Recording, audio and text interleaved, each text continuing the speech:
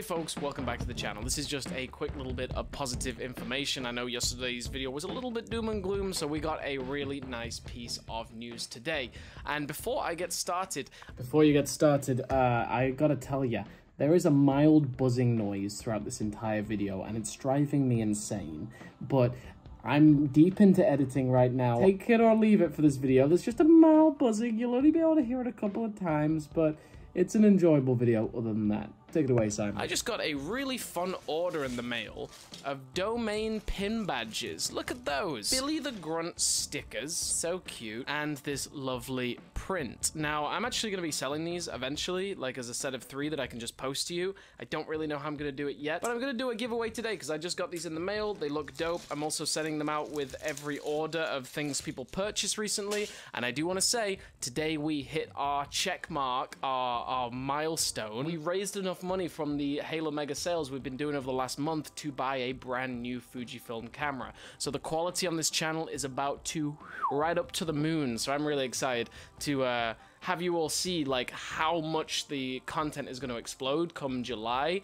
Up until that point, I'm going to be doing, basically clearing through my inventory. I have tons of old videos still to clear through. My Patreon has been suggesting a lot of different video topics that I release, because I literally have a list of about 60 videos. My aim is by mid-July, when some really exciting things are going to be happening, by mid-July, I'm going to have cleared through every one of my videos.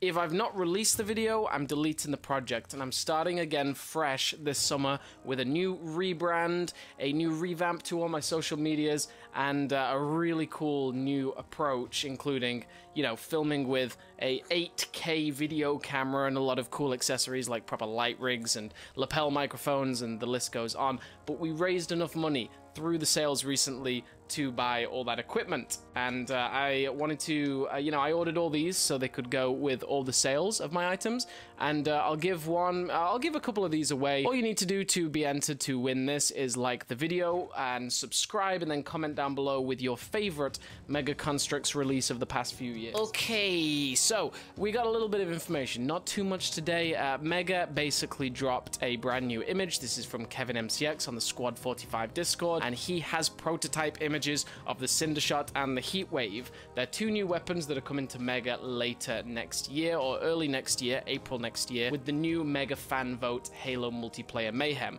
This was a fan vote that we voted for all throughout the month of, goodness, it must have been March at this point. Wow, time flies.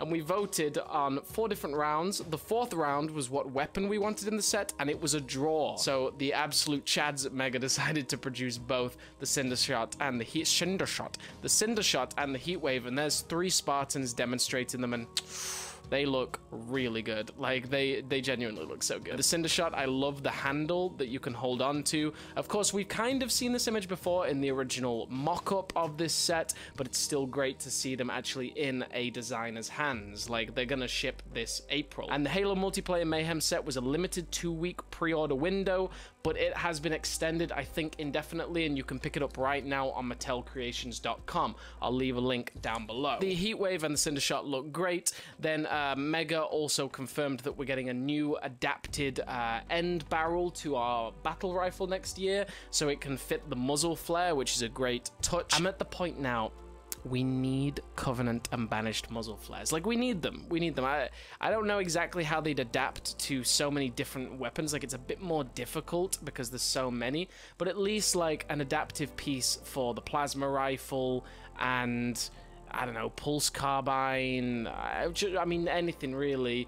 It's a bit more difficult, granted, but we need muzzle flares, and we need muzzle flares included in every set. Like, they're so cheap to produce, they should be in every set. And then the blind bag series this year, there are so many new weapons, and they're also being used in Halo Heroes a little bit. We've got the adapted sidekick pistol, it's a little bit larger. The scrap cannon, which we also saw in the Mongoose Outriders earlier this year, and the Pulse Carbine also saw in Mongoose Outriders. And Kevin also confirmed that the Anubis coating on that Mongoose Outrider set is the Scorpion Punch. It's a little bit more of a game-accurate Scorpion Punch, because the other one was a prototype version, and it looks great. And then we've also got confirmed that we are getting a new adapted plasma rifle later next year, because the plasma rifle, it's a bit fat. I never actually considered it, but now people have been commenting about it. Yeah, it's a fat plasma rifle. Yeah, it's just a few little bits of information, just to sprinkle them in there to brighten up your day. And yeah, I just wanted to thank you guys for me hitting my milestone and being able to afford this new camera. That is incredible. And a lot of things are going to be happening really soon. I can't talk about anything right now, but July is looking good. It's looking really good. It's best case scenario kind of good. So I can't wait to share more details with you guys soon. The future is looking very bright for the domain and so many other things in my life. So big shout out to anyone that supports me up until this point and supports my new channel, Simon Says. I really do appreciate that, at Simon Says Hello on YouTube.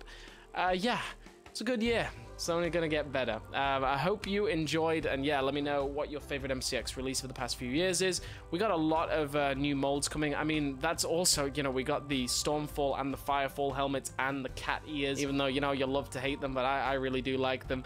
And the new piece on the Warthog turret. You know, we got a lot of new molding, and I've always said the best way forward is a really large molding budget. And talking about molding, I wanted to give one more update really quick. Our friend over on Instagram, LS3D Printing, you know, we've showcased his work on my channel before. LS3D has just produced a set of MCX compatible armor that is magnetized, and he can magnetize really strongly. Quite clearly, it's very strong, and he can magnetize pieces onto the side and the back of his Spartans, and it looks insane. I watched the video a few times. I was mesmerized. The world of 3D printing is definitely evolving, and I'm all here for it. So that's my little mega update for today, a little unedited, a little spur of the moment, but I wanted to make sure I got something out today. I've been so busy parceling stuff up all day that it's been an intense one. But yeah, thanks for your support and your continued support into the future. Come July, we're going to see some big things. Domain signing off.